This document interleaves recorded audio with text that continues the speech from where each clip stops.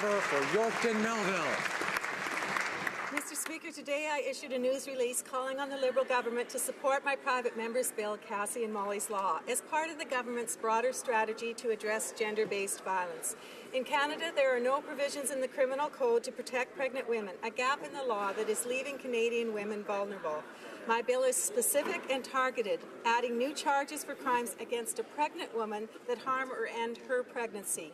Canadians want this bill. In a poll I commissioned from Nano Research, 70% were supportive of Cassie and Molly's Law, with support among women even higher at 75%.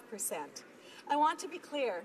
This legislation does not in any way change or impact the law or limit or undermine abortion in Canada.